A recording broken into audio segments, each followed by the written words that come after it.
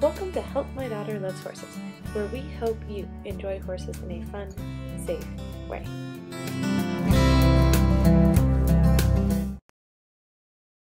Alright, so today's video is about trotting. The first thing you need to know is that trotting is a 2-beat gait. That means there are 2 distinct points at which the horse's hooves hit the ground. I'll slow it down for you so that you can see it really clearly. First, notice that in a trot, a horse moves his legs in pairs. His right front and his left hind go together, and then his left front and his right hind go together. Here, Noah is standing on his right front and left hind while swinging through with his left front and his right hind to start the trot. This is the first beat of the trot. Next, you'll see him swing through with that left front and that right hind.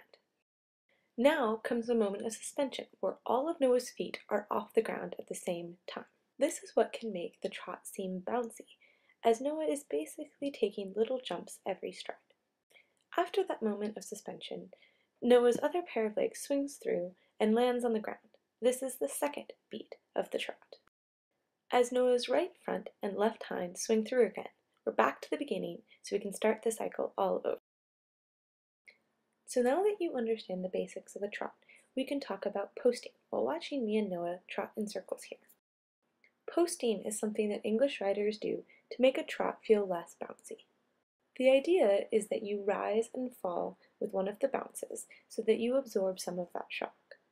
Remember, we talked about Noah's legs moving in diagonal pairs.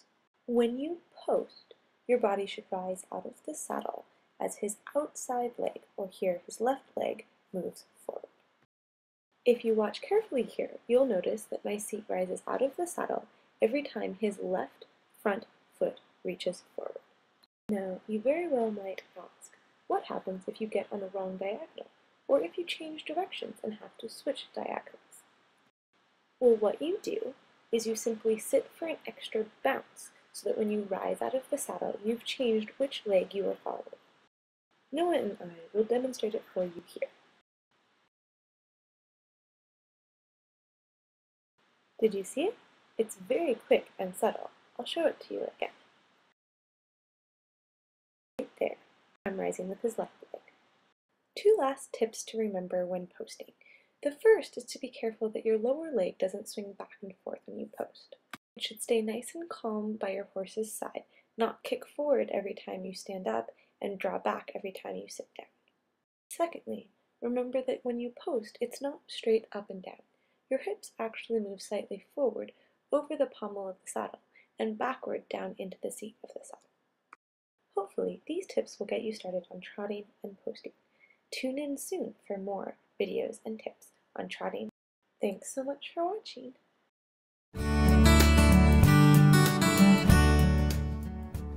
Thanks for watching this video. Help My Daughter Loves Horses. Check out our website for more.